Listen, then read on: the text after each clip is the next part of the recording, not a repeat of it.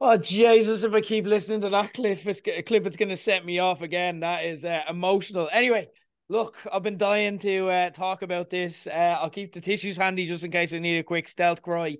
But ladies and gentlemen, it's time for the main event. It's time to discuss the MCU was back this week. Again, we're in that stage where we get a little bit nervous when it gets to these movies now again, if it's going to live up to the massive amount of hype and expectation we put into them. This was a big one though.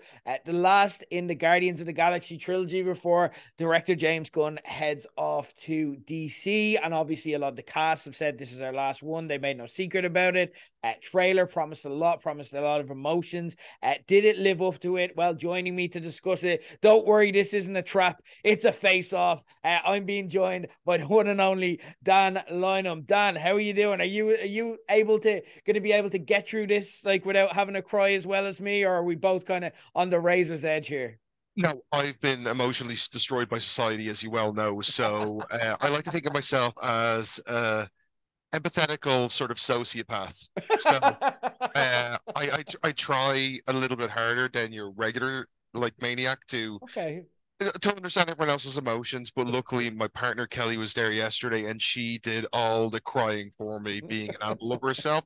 It was a roller coaster for her. So Right. I stayed true to the nerddom, and I was seeing what I could like kind of pull out of the movie. So I'm dying to discuss it with you. Okay, the empathetic sociopath. I love it. Just sitting there like, there, human. Yeah, because I need more nicknames. I mean, like Heretic Crimson Demon, the Gobshite that lives around the corner. Oh, brilliant, brilliant. Good stuff. Well, guys, spoiler warning. If you haven't seen Guardians, you're not in a safe space, okay? This is going to be a spoiler-filled version. It's called Into the Spoilerverse for a reason, guys.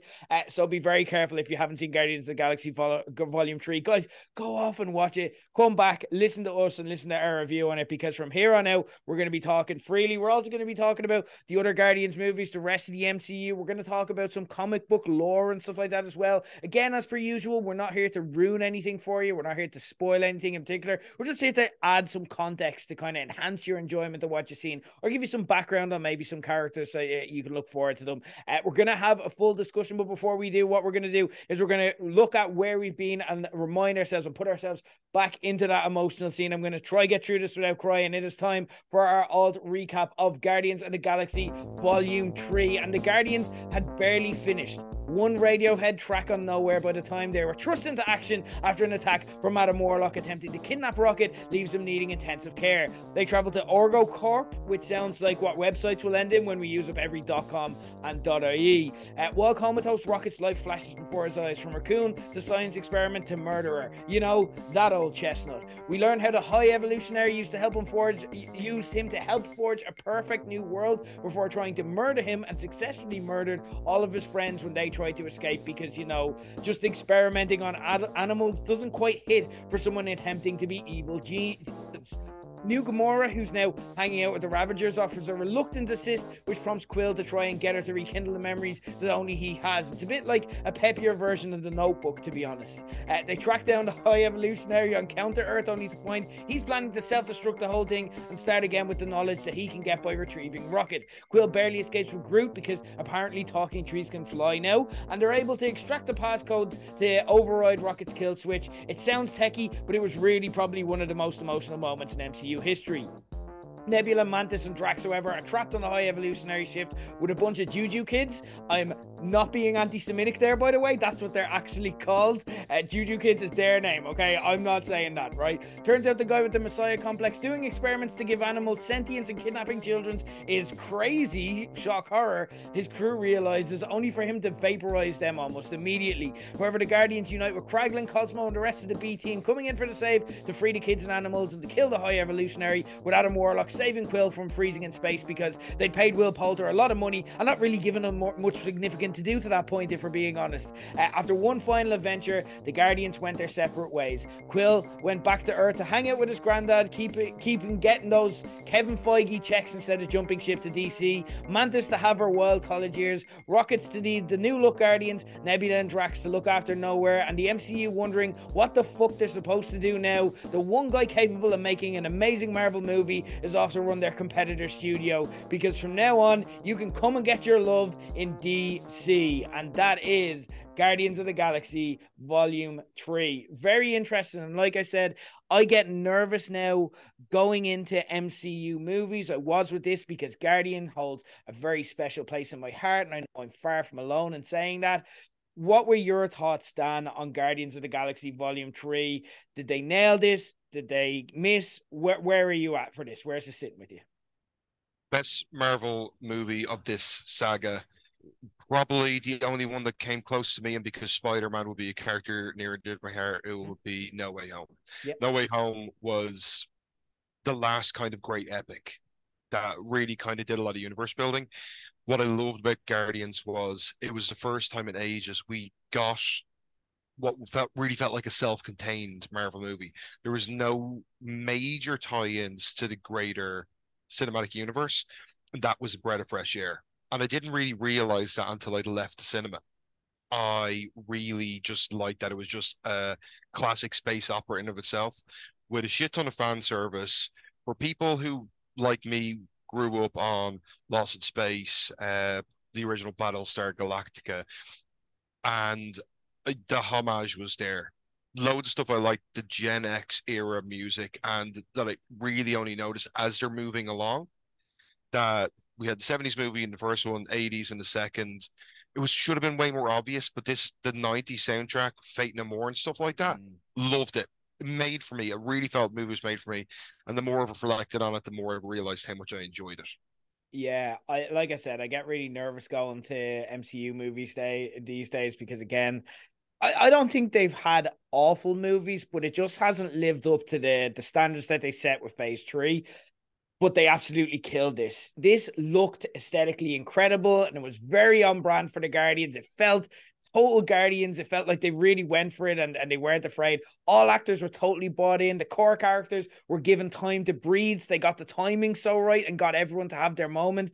They managed to land the emotional story without sacrificing the goofy humor that kind of got us there to begin with. I didn't know if I liked the concept of them being a family with a home in nowhere and kind of have that base when we were watching the Christmas special, but I absolutely loved it here. And I'm just devastated that it's over, because I'm like, I finally feel like I've got into all, like, again, I finally feel like I'm like, I'd watch this every year. I'd watch a TV show. I'd watch a Disney Plus show. This is what I want. And this is like, the Guardians is my favorite franchise, like probably outside the Avengers movies themselves. It's my favorite Marvel standalone franchise. And I'm just devastated it's over. But again, they nailed so much of this. The soundtrack, again, have to echo what you said there. And yes, I totally agree. The fact that they kept it away from a lot of the multiverse stuff. I think there was only one reference to kind of multiversal stuff with kind of the Gamora stuff, but even then it was only tangential. And the fact they kept it away from that and they didn't try and fit in like backdoor pilots for 50 different movies meant they could just focus on this story, and it was phenomenal. And it was invigorating for me to see that. And I really hope that Marvel has an interesting time ahead, because it was an interesting movie to come ahead, and maybe the right time, because obviously we see all the stuff. The next few years are roadmapped around Kang, or so we think. Now Jonathan Majors is getting in a lot of trouble. And again, it's nothing against like Jonathan Majors or Kang in particular and his performance. Like we were singing Kang's praises coming out of Ant-Man. Now, obviously he may not be a good dude if a lot of this stuff is true, but we were quite happy to go down the Kang road. But again, we were nervous about the films and what they were sacrificing to do this. This is maybe a timely lesson at a time they need to learn it, that we just want stories. We just want a 2.5 hour film that's just good. We don't care about how it ties into the bigger picture. And really, that's what they used to give us in the MCU. And that's what this reminded me of. They give us this self-contained movie, and then we get the world building in the post-credits scenes. And we were fine with that, because they were just extra scenes and they didn't take away from the movie, even if they were a bit off kilter. And that's what this gave us. And I really, really loved it. It was really exciting. But let's get into the weeds of it all. Let's first talk about Gamora, because she had her return. And to be honest, I wasn't mad about the marketing around this, because I didn't like how they just gave it away in the trailers that she was back, considering that it was one of the big mysteries coming out of Endgame, and they didn't give it away in Thor: Love and Thunder. They didn't give it away in the Christmas special. And then in the trailers, we're like, oh, Gamora's back. And it's like, oh, what is that? Why are you giving away your main thing? But what did you think about in execution? Did they land this? How did it feel with Gamora being back? And obviously, but not the Gamora that we knew. There was one thing that I didn't want from this, and this was like, your cliche kiss at the end, and then everything's back to normal, and it undoes everything. Big fan of a slow burn. And I think if you're a fan of comics or comic book movies, that's something that you have to accept. Um, they really held off on the evolution of this kind of part of the character because it is a new Gamora. This whole thing, like you could see Peter not understanding the whole context about because he's so love stricken with the whole situation of that it's not his Gamora. It is because it's a past version of herself, but she hasn't had the experiences to grow into the person that he fell in love with. Mm. So the fact that they could have just very easily just done the payoff and done the kiss and then they're back together, but the parting at the end, standing back to back, that sort of a revelation that there may be something there from her and that he's wondering if he should move on. That's what I wanted. I didn't want, something that was just pointless. That would have upset the character building they did. So I was really happy with that. To be honest with you, the Gamora, how will she make it back, wasn't really something that I was wondering about too much. I just kind of assumed that she would show up, that she was on a mission similar to kind of the one that Peter was on in the first Guardians movie, Yeah. or something like that. But the fact that she teamed up with the Ravengers and then they just were used as mercenaries, that was fine for me. I think she needed to get into it quickly, but I loved the dissension they created with her just being so pissed off with Quill's just belligerent badging of her. Just we have to be together. We have to rekindle what we had. He remembers it. It never happened for her. She never had a chance to evolve into the woman that he fell in love with. Yeah, I totally agree. I kind of there was a bit of a deception there because I kind of made it seem like I didn't love this. I didn't love it in the build up and I didn't love the trailer side of it. But when I watched it, I'm like, you know what? I can't fault the movie for its marketing because they don't get to decide what goes in the trailer. They don't get to decide how the movie's marketed. And the way they did it was excellent. I totally agree with everything you said. It was so nicely played. I love the way they didn't go where everyone wanted. Exactly just echoing what you said. It was so ambitious, but also like there was enough there. But what I loved about it as well was that it allowed the Quill storyline to be a side storyline, and it was played for laughs a lot of the time as well. And that let him move out of the way for everyone else to step up, But it didn't like relegate him. You never felt like they were de-pushing Chris Pratt, you know what I mean? Yeah. Or like he was still a very crucial part of the story, but it also just let everyone else get their say in because we've seen two movies where Chris Pratt is the guy, and that's fine. Like, and there's nothing wrong with that, and that got us to where we needed to be. But we've seen his origin story. We still want something from him, and this was enough. I'm playing it for laughs. Let the emotional heart of the movie lie elsewhere, which I think it really, really benefited from. So I was a big fan in how they paid it off. And it was kind of a foresight into one of the big moments we're obviously going to get when Secret Wars come, which is going to be their first kiss. When they Yeah, rekindle it. And like, you have to see these movies in day one. The crowd reaction now has become such a pivotal point when you go to see these in the cinema. So when they finally do have their big romantic moment, the crowd's going to erupt. yeah. And that's clearly what they're doing. Giving it away in this wouldn't have had the same impact. And it's going to be awesome when they do get a chance to do it in be it Kang Dynasty, but it's something that they could really hold off and even build and tease. And people will be gullible to still say, will they, won't they? But we know it's happening in Secret Wars. 2 years away. Got loads of time to build it. And it's going to work. Yeah, it's gonna be great. I can't wait. Um, Marvel is often said to have a villain problem. This time we got the High Evolutionary. Mhm. What were your thoughts on how they brought this character in, and is this going alongside Thanos for you, or is this just another forgettable Marvel villain? How did this work for you? I do think kind of it's going to be forgettable. He wasn't the star of the show the way some villains are in the Marvel movies. One thing that I have to completely admit here is that when it comes to Marvel comics, one of the subgenres that I don't enjoy as much as some of the other ones is the cosmic stuff. Okay. Read like the big ones, Annihilation probably being the most recent one, which I actually did enjoy, but sometimes it's too hokey for me. And what this did is, I think it brought the hokiness out.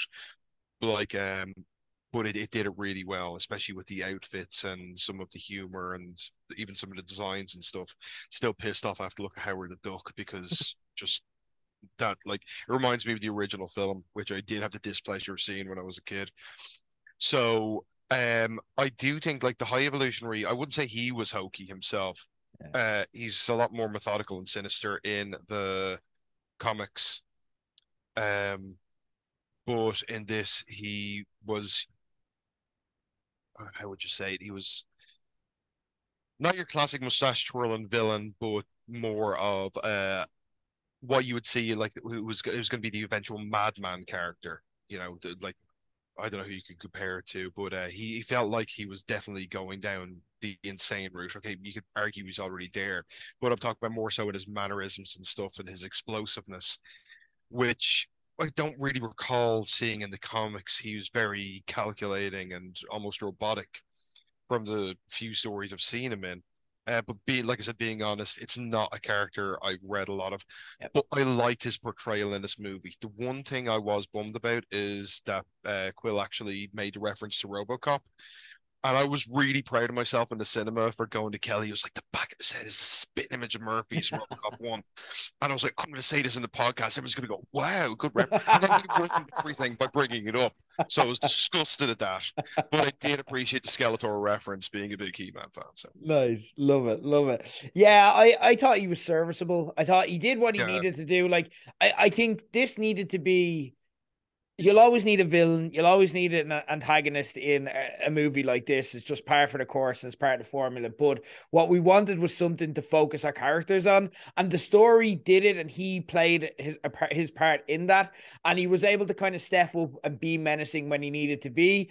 But also, we needed a villain here. It wouldn't have worked to have a Thanos or a Loki or even a Zemo. You needed someone who could just get out of the way when they needed to and let us focus on the characters and the relationships that we wanted to. You know what I mean? So I thought he did his role. Again, I don't think it was iconic by any means, but like again, perfectly fine. And the actor as well did a Yeah. fine job with it. Another interesting swing they took was bringing Adam Warlock into this. This is Mm-hmm. someone who is like, we saw in the very end, he's now joined the new Guardians team and is very much kind of like has a love-hate kind of relationship with the Guardians throughout the comic books. An interesting choice that they made, obviously, was to have him be played by Will Poulter, Mm-hmm. obviously more known for comic acting and played it a bit for laughs here as well. Whereas Adam Warlock is portrayed in various different ways, whether you go to comics or whether you go to video game and so on. This was kind of a new kind of portrayal of that. How did you feel about the portrayal here? Do you feel it stayed true to the character? How did you feel they did Adam Warlock justice, or was this an interesting kind of stance to take on him? Definitely the latter because they didn't stay true to Adam Warlock at all. Yeah. That's not necessarily a bad thing. Like I said in the last one, if you look at Thanos as a character compared to the comics, he was completely different to the comics. He was like a laughing, like you call it, it's a bit of an oxymoron, but he was a clever buffoon. Mm. He was silly, essentially. I think that's the best word to sum it up. But Yeah. he was not that in the Infinity Saga, and same way, kind of like I guess you compare it to Heath Ledger's Joker. Heath Ledger's Joker is not the Joker from the comics, but like Thanos, it worked, and I think Adam Warlock worked here.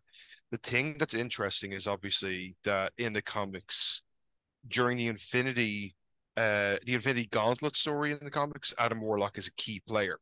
So his tease at the end of Volume 2, everyone assumed it was going to play into what we knew at the time was going to be the Infinity Saga. He's going to have some connection to the Gauntlet. Everyone was expecting him still to show up at Endgame and to maybe fill the role that Captain Marvel filled at the end of that film to be the big bad. Because in the Infinity Gauntlet, the comic, he is more of a superhero, or sorry, excuse me, superhero, Superman style character. Uh, Very kind of sage, very wise, very goal driven. That's not what we got, but that's not a bad thing. He reminded me more so as a character of the Sentry from the kind of last like 15 years of the Avengers comics. If no one is aware of the Sentry, he's basically a schizophrenic superhero who is both his villain and the hero of his own story. Really interesting character like the character a lot of comic fans didn't really like. Mm. He's so powerful that he, like Superman, underestimates power, and that's the buzz I got off Adam Warlock in this, because he's incredibly powerful. We've seen that displayed several times throughout the film, but that's not who the Adam Warlock we knew was. So whether he's going to kind of fill the role of Adam Warlock in the Century, and the fact that his peak key purpose in the comics originally was to do with the Infinity Stones, it's unusual bringing him in. But one thing I noticed is that the Guardians of the Galaxy game, which was released Yeah. not that long ago, he was way more closer to that interpretation of the character, which I liked. There was a comedic naivety to him that was very fun, especially the fact that he was still a child but grown up. Once again, weird reference to make. He reminded me a bit more of what they were trying to do with Lino in the original Thundercats cartoon. Mm. You know, someone with a lot of responsibility thrust upon them, and Yeah. because they have the outer appearance of an adult, but they still have the mentality of a child. Yeah. So it was an interesting direction to take him in. I think it works. I still would have liked to see the original interpretation, but you have to diverge from the source material to Yeah. create a new universe. So I'm cool with it. Yeah, the one thing that I'd say, and it's, I like the portrayal of it. I like the twist on it. I like the fact he is just a child, and he has that childlike sensibility. Like when his mother's telling him, like, teach him a lesson, and he just destroys the guy. And he's Mm-hmm. like, I taught him a lesson. It's like, no, he doesn't learn anything. He's dead now. It was amazing. I just didn't Yeah. feel like there was room for him in this movie, like, and that was kind of the only issue that I had, because I wanted more of him. There was times you forgot he was there. Like when he saved Yeah. Peter, you're like, oh shit, yeah, Adam He's Warlock's still here. there. I'm like, yeah, oh fuck. So like it was, I kind of, you felt the redemption was coming once the High Evolutionary killed his mom. So you're like, okay, right, we see where this is going, and we know, obviously, if you know enough about the lore, Adam Warlock, he's kind of like sorry, I'm blanking here on the villain from the most recent, from Wakanda Forever, Namor. He's very like the way he'll kind of team it. He'll be a good guy and bad guy. He'll kind of flip Mm-hmm. back and forth. Yeah. But so you kind of knew they were going to do both then, but then he just never did really. He showed up towards the end because they needed him there to do one specific thing, and now he's in the new Guardians. It's interesting because, again, they're kind of insisting that this is the end of the Guardians, but also in the post-credit scenes, they gave us a new look Guardians. And why would you bring Will Poulter in? Why would you do this kind of character building without any payoff and then throw him in this crew if we're not going to see the rest? I don't think we're going to see any more Guardians movies, but yeah, we're going to see them kind of pop up in new Avengers movies and so on. I think like it's definitely not the last we've seen of that iteration of the Guardians, and not the last of him. And I'm a fan of him, but again, I just feel that there wasn't enough space for kind of a new character that he wanted to bring. If we had a fourth movie, we could have the Adam Warlock movie, and then if he played a bit part in the final movie, that would make sense. So yeah, it was I the do agree with one that, kind yeah. of, it was the one bit of a whiff or a nitpick I had, but otherwise in the movie that I loved. We had some huge arcs for lead characters. So everyone went on an arc, even if it was just a personal journey or some kind of sense of achievement or kind of a big journey. So you had Nebula taking on a leadership role. You had Drax understanding metaphors now. And you had Groot speaking towards the end. Though there's a lot of theories, and one theory that I like is that he Breaking didn't speak. kayfabe, let's call it what it is. Yeah, He they broke totally broke kayfabe. kayfabe. He's Totally. like, hello, Cole Cabana. Yeah, there you go. It's like, come on, man. To the But camera. I did hear a theory out there where it's like, that isn't, because the previous scene before that was Gamora realized she understood Groot. And the theory that I heard out there was that, no, we, the audience, are now Gamora. We understand Groot. So Mhm. we now speak Groot. But he, in actuality, he just said, I am Groot. Maybe that's just me making myself feel better. We've got Rocket being the heart. You have James Gunn coming out this week saying, yeah, Rocket actually was the sneaky league character of Guardians. We just didn't know. He's the only person who survived the blip and so on. And then you have Mantis and Quill trying to kind of rediscover who they are. What was your favorite bit of character development? What was your favorite arc that they went on in this movie? Without being kind of too obvious about the whole thing, it was probably Rocket, because like the flashbacks were fantastic. Even the fan service with the name delivery at the end, because for the whole entirety of every movie he was featured in, he was fighting against the fact that he was a raccoon, that he was a rodent, that he was a squirrel, whatever they were calling him. Yeah. And like, he has had his solo comics, which are Rocket Raccoon, and for him to kind of take that on at the end, and it was such a sweet way of doing it, discovering the cage, the baby raccoons. It was brilliant. And I love that we finally did get to see the trauma he gone through, and the big kind of payoff for that one was when Nebula compared her trauma that we'd seen in parts straight to movies to what Rocket had experienced, saying that what he went through was nothing compared to what I went through. And that really solidified it. And the off-screen shots of the experimentation, and then we see the aftermath. It was very like the Marvel movies are supposed to be family films, but I don't know if this one is something that a lot of parents would have been happy bringing their kids to. A lot of like pretty violent scenes, and essentially you're watching animal torture. And this isn't like, you don't sign up for Cannibal Holocaust. This is supposed to be a family film. Um, so I would have to say, as far as the arcs go, Rocket was good. Saying that, I loved seeing Peter basically become his own character, because he's always been, the clown that needed acceptance, and for him to leave at the end is good. But unlike I already touched on, his acceptance that not only is he not the team itself, but he's also not just his relationship. Yeah. That he seems to have made peace with that. Um, I do kind of get a bit peeved when I see characters almost die, and then kind of be resurrected, and he came right close to death's door. I understand why they did it, but if you're going to set something up like that, act on it. What was the payoff of him nearly dying apart from an audience reaction? So I would have liked, maybe if it didn't look like, because are they gonna kill him? Is he dead? And that did enter my mind for a second. Um, so that was one thing that I don't know if I was totally cool with. I think they could have done it like less visually, like, oh my God, maybe he could have had some form or eternal monologue, life flash before his eyes thing, and then be saved. But the whole, like the fact that it looked like he was dying, especially so we see Yondo go through that exact, like, kind of death scene, and the Peter was there for him to go through it as well. I don't know. That was one thing that I had a bit of a nitpick with.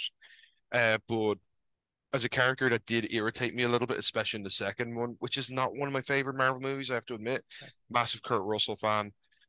So I preferred the Ravengers part of Volume 2 as opposed to the Ego stuff. So I liked what they did with Peter in this one.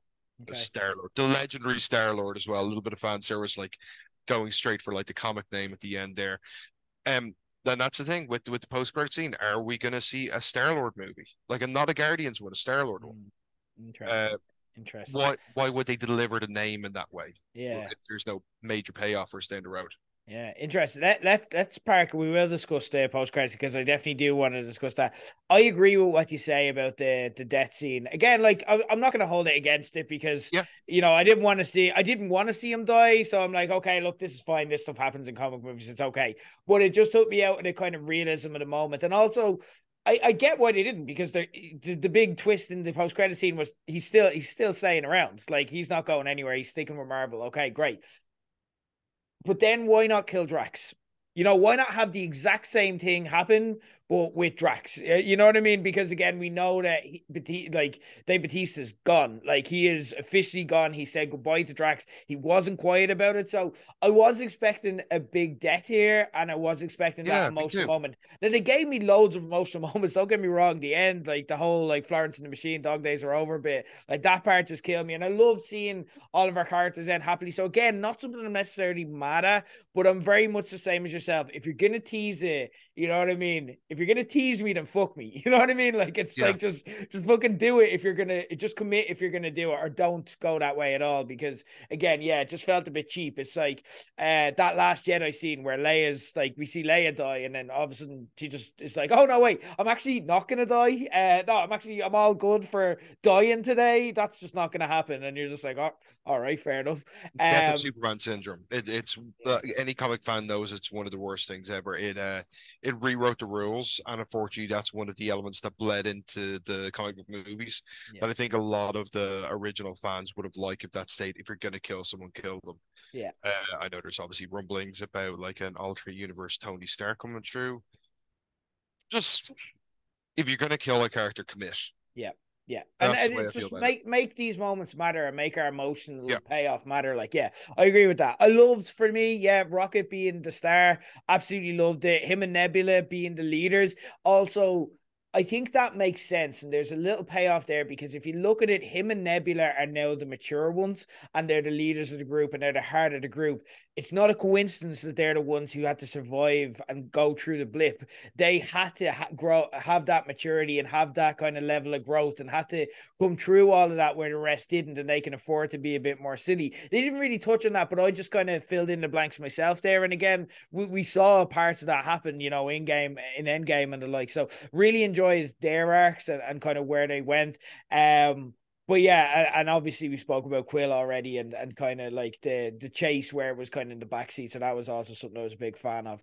I would have liked a little bit more done with Drax again. I just feel like there was, with Batista being the only person who's like, I'm definitely done. This is it. Goodbye, sir. I'm like, right, well, you can do what you want now. You know what I mean? And like, this is the one person we know we're definitely saying goodbye to, whereas everyone else, we wouldn't be surprised to see them pop up. Maybe there's not going to be another Guardians movie. I do believe they're going to stick with that, at least until they're ready to do a reboot of a lot of these franchises. But I do think we're going to see a lot of them in the future Avengers movies and maybe a future Star-Lord movie. But let's talk about that because we had the post-credit scenes. We too, yeah, I felt like such a child, and I'm like, I'm a 35-year-old man in the cinema by myself. But literally, when they had like the legendary Star-Lord will return, I literally had like, and I can't remember ever having an actively loud gasp when I was being serious, but I actually went, yeah. literally like at that time, and then like I noticed a couple of people looked over at me. I'm like, shut up, it's important.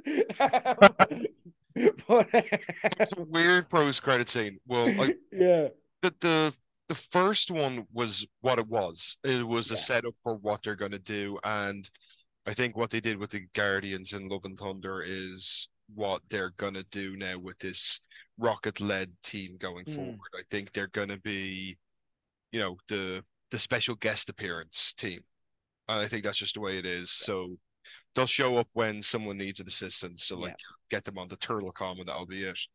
So that was what it was. It was pretty straightforward. But what I loved about going to the cinema, and it's going to be different for everyone, is the people that were all sitting around us were the proper fans waiting for the second post credit scene, mm, and then everyone left. The just regular cinema goers. come on. And I heard this in unison. What the fuck was that? Once the scene had ended, because they were expecting something big to happen. And I've been actually trying to wrap my head around it. And I'm talking to one of the guys I work with who's a big comic book fan as well this Yeah. morning and saying to him, is there something that we missed here? And no one seems to have noticed anything. And the only thing that sticks out aside from the gags on the newspaper was this 45-year-old out mowing the lawn that they focused on. And I was like, right, okay, classic real movies, you bring something up, you bring it up for a reason. I think I figured it out. Okay. It's Blade. It has to be Blade. Because if No. you're a vampire and you can do anything, or like you can go out in the sun, you're gonna go out and mow your lawn. So I'm just calling it now. Everyone's gonna call me a maniac. It's Blade. They've done the quick little shot of him at the end of Eternals. Yeah, there's voiceover. He's Yeah. mowing someone's lawn out enjoying the sun. Call me mad, but that's it. It's Blade. Okay, I'm loving the theories between this and Succession. We're getting all the crackpot theories here. I'm absolutely loving it. Yeah, big fan of that. Do you think we're getting like a full Star-Lord movie? Is that where you think we're going, or do you think again he's going to be kind of there for an assist or a team up? We're setting it up because we know what movies are coming. There is Yeah. a gap at the latter part of Phase 8, though, that we don't know what's going on. And obviously, I think a lot of the fans kind of are theory crafting. There's going to be another Spider-Man movie, and that's going to be the X-Men movie. So that's why they're Mm, not announcing them. Could the Star-Lord movie fit in there? Yes. Will it be there? No, I don't think so. I okay. think it's going to be in the next saga. in Okay. phase 9 or whatever you do after that.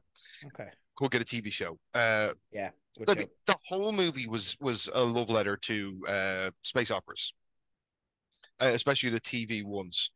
So were they experimenting with the idea visually that a Star Lord self-contained story could work as a TV show on Disney Plus? Yeah. A week to week, like adventures through space with like a Mandalorian in the Star Wars universe, but with a lot more comedy. Okay. Or like they could do a complete phase shift. Like they could just do like a Hawkeye type thing where it's like, oh, I did not expect this run. Like, what is this? Mm, Like, so yeah, you wouldn't know, or they could do him like having these superpowers, but he's on Earth. They made a big deal about him coming back to Earth. So what if he does an Earth-based TV show or something like that? We don't know. So there's a lot of different ways it could go. It's interesting. I do like the idea of it being a TV show. If it's movie appearances, all of these guys, I want them to be team ups. I want them to now be supplementary characters who boost out the like again, I want them to just respect that this is the end. But again, like they could easily just you can see them totally rolling back and just be like, no, that was the end for James Gunn. Like he's gone.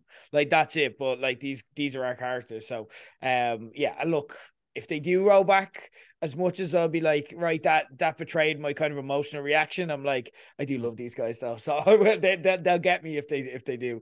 But we are talking about kind of James Gunn and the end of him. And yeah, that's what I wanted to kind of focus on as well, because on one hand, this is a great Marvel movie that we've seen and we all got to enjoy and get that old school special Marvel feeling there, but also it's the end of this franchise. And I kind of want to know that with James Gunn moving on, how much of this was a win for the MCU or how much of this was more of an ad for the DCU? Because it's an interesting yeah. dichotomy here.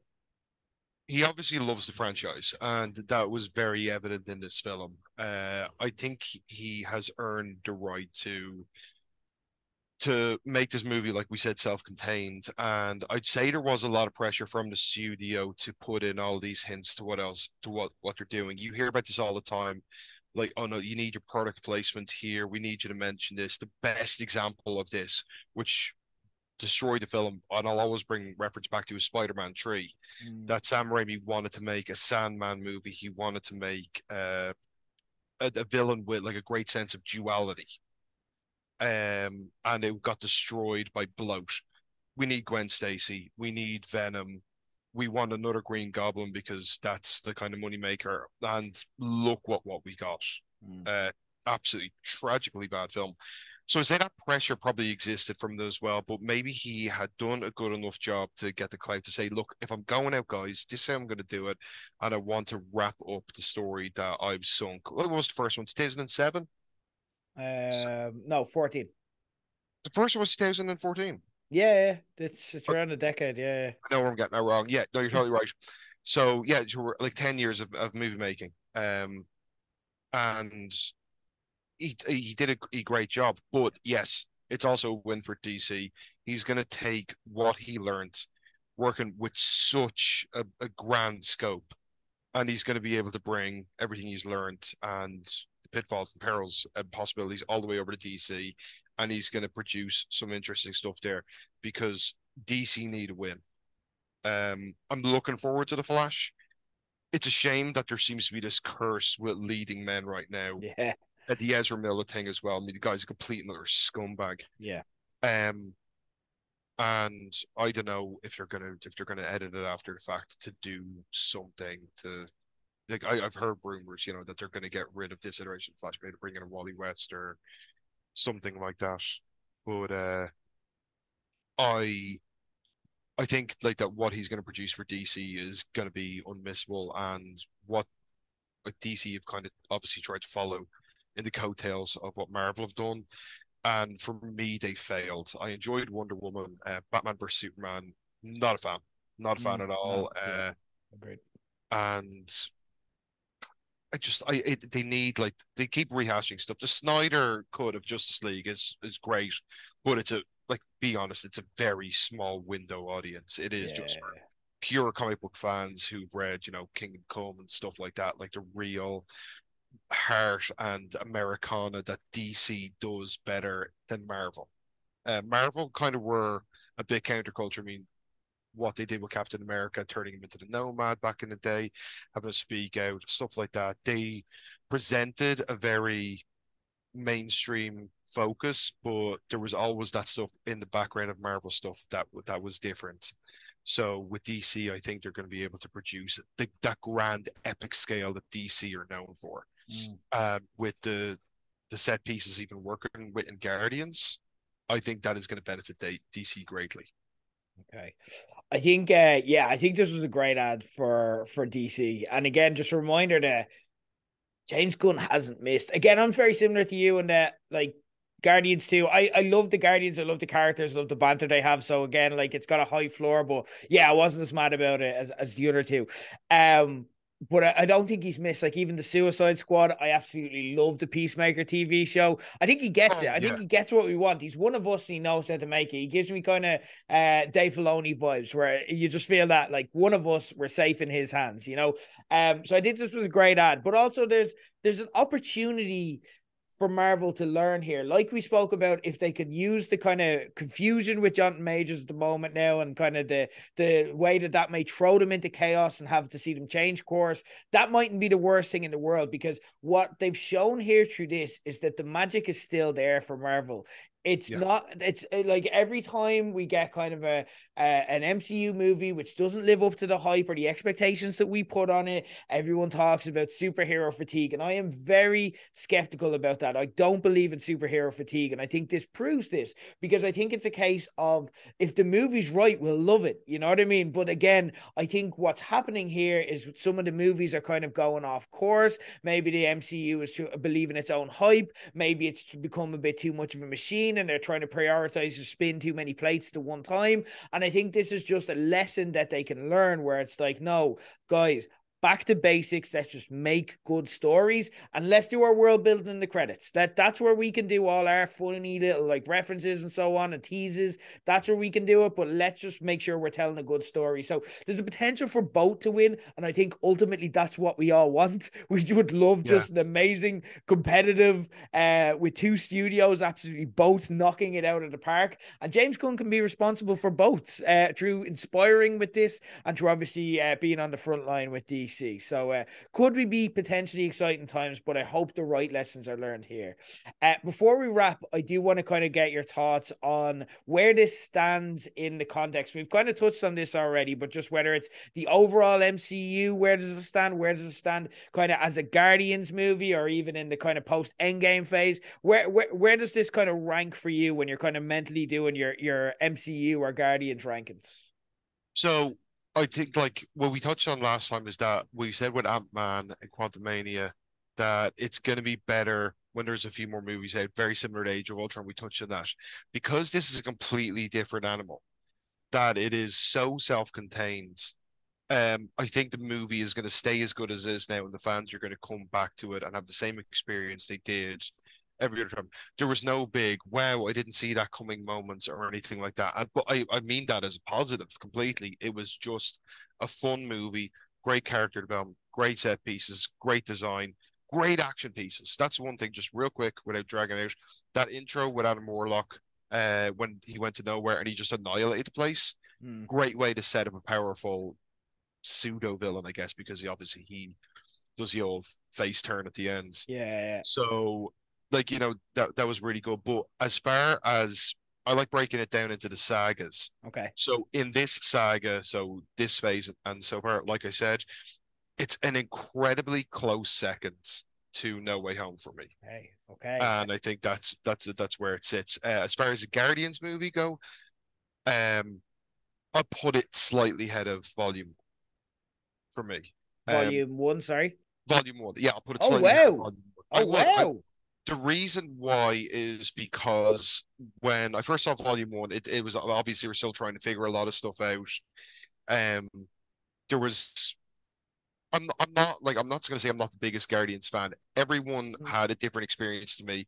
They were like, didn't know who the Guardians Galaxy are, came out of Yeah. the movie, fell in love with them, wanted to know more. Yeah. Whereas, like I said, I was never into the cosmic element of Marvel, which is weird because that's kind of where my bread and butter lies with so many other franchises. Mhm. So I went and I got what I wanted. With this, I got a little bit more. Okay. I was expecting this to be a solid 6.5 out of 10. I got something closer to an 8.59 out of 10. Okay. So for Okay. me, that experience is probably closer to what everyone else had as their experience when it went into Volume One. So I would rank it just above Volume One. Fair. As far as all the movies go as a whole, um, without thinking about it too much, it's going to be a top 10. Okay. Okay. Love it. Love it. This for me was the best MCU movie post Endgame. For me. It's my second best Guardians of the Galaxy behind the main Guardians, and only because that is Yeah, I knew incredibly you go high. that way. Yeah, yeah. Yeah, yeah, and that's just like it. It's just it. Ultimately, it is, and I'll put it into context how much I love this movie. Okay, this is my movie, so I keep a little letterboxed rankings list just so I can kind of mentally know where I'm ranking the movies. Okay, first in the MCU movies, number one, Infinity War. Number two, very close behind, Endgame. Number three, Guardians of the Galaxy. Four, Thor Ragnarok. Five, perhaps a bit controversial, but I just love it. Captain America, the First Avenger. Six, Guardians of the Galaxy Volume 3. And then seven, I've got That No Way gesture Home. was, I agree with you. I loved the first Captain America movie. Yeah, yeah, love it, love it. But like, yeah, I have it just like that. That and No Way Home are very, very close. This didn't have the audience screaming and yelling at the same time for the cameos and so on, but it had heart and so on. So again, like it could be a toss up. It could literally be depends what I'm in the mood for watching that day. But Yeah. I have them very, very close. But for me, I came out of this going, this is the best one post end game, and yeah, this is definitely easily, comfortably within the top 10. I cannot wait to see this again multiple more times. I'm gonna go see it again in the cinema the first chance I get. And I absolutely loved it. And I loved chatting to yourself about it. And I'm glad you got so much out of it Always as do. well. Yeah. Dan, we need to make this a more regular thing. So I'm thinking, how about like because we've only got to catch up a couple of times since we started the show. How about what's your summer looking like? How about the summer of Dan Lynam? What are you thinking? Let's talk about we've got Spider-Verse, we've got the Flash, we've got like Secret Invasion. We got a lot on the agenda. What do you say we kind of make this a regular deal? Let's make it a regular thing. And like, there's a lot of stuff I'm looking forward to. I'm really looking forward to Secret Invasion. That's gonna be good, and maybe that could become, like we were discussing, the possibility. Maybe that could become a more regular thing. Let's see how things go. Into the Spider-Verse, I'm finally getting to see one of my favorite all-time characters make his debut on the big screen. And even though we've got a 1/4 of a second shot of him, let's go Scarlet Spider. I can't feckin' wait. Love it. Love it. Summer Dan Lynam coming your way very shortly on page 180. So stay tuned for that, Dan Lynam. Always a pleasure. And chat very, very soon.